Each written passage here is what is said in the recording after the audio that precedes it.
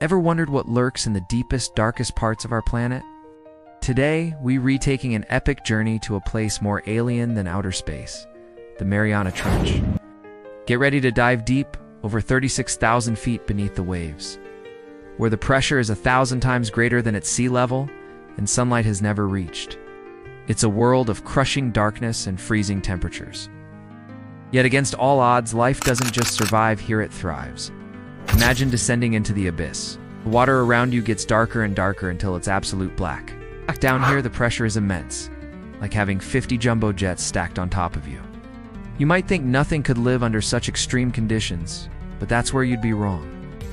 This is the realm of some of the most bizarre and fascinating creatures on Earth.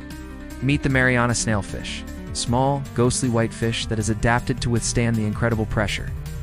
It's the deepest living fish ever discovered, a true champion of the abyss. Then, there are the giant amphipods, which look like oversized shrimp and can grow up to a foot long. They are the scavengers of the deep, cleaning up any organic matter that drifts down from above.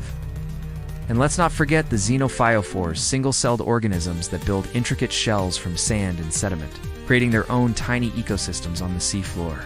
These creatures have evolved incredible adaptations to survive. Some are bioluminescent, creating their own light to hunt, attract mates, or scare off predators in the perpetual night. Others have soft, gelatinous bodies that can handle the immense pressure without being crushed.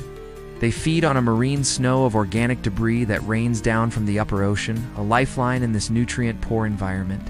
Exploring the Mariana Trench is like visiting another planet.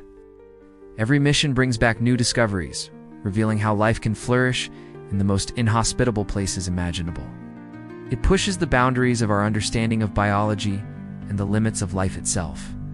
What other secrets are hidden in these uncharted waters? We've only just begun to scratch the surface. If this journey to the bottom of the world blew your mind, hit that like button and subscribe for more deep dives into the wonders of our planet.